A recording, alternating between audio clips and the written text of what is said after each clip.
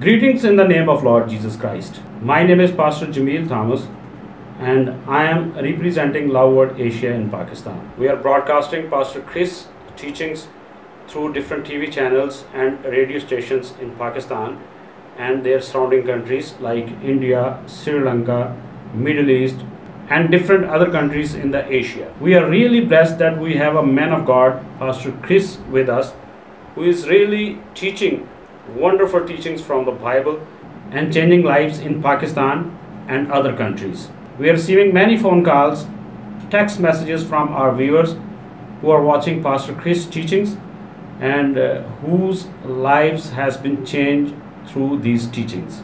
And people are telling us their wonderful stories, their life-changing stories, that how Lord Jesus Christ is working in their lives now. We are so thankful to Pastor Chris for this wonderful opportunity for such people who never heard the message of Lord Jesus Christ. Pakistan is a country with 97% non-believers and they never heard the message of Lord Jesus Christ. And Pastor Chris is the wonderful preacher who is preaching to this nation with the God's word, with a real impact on their lives. We have testimonies from different people.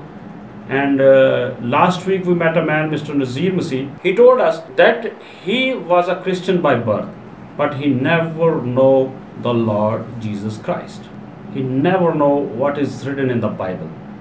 He never know what is the real teaching of Lord Jesus Christ. And after 50 years, through the man of God, Pastor Chris, he get to know the Lord Jesus Christ. He told us that he was always persecuted by the other people and he lived in depression and fear. But after accepting Lord Jesus Christ as their Savior, after knowing Lord Jesus Christ, and after receiving the Holy Ghost in his life is totally changed. Now he is preaching in his tribe and in those people where he's lived in depression and fear. He told us that how Lord has changed his life and how all the fear has gone from his life. And it is only because of the teachings of Pastor Chris in his life. No, he is a very bold man. He is bold like Saul. He is bold like Peter. And he is preaching and testifying his testimony among the same people where he lived in fear. Thank you so much, Pastor, for saving such lives in Pakistan. Thank you so much, Pastor, to preach millions in Pakistan. We are really blessed to have you among us. There are many prayer requests daily and people told us that how they get saved and healed through these prayers. They get healed when Pastor Chris is on TV and they are praying with him and get healed. These are really wonderful testimonies. They are testifying Lord Jesus Christ among their tribes, among this nation, the nation who persecuted the believers very strongly, where Jesus is basically prohibited. But people are getting strong in their faith as they are watching and listening the gospel.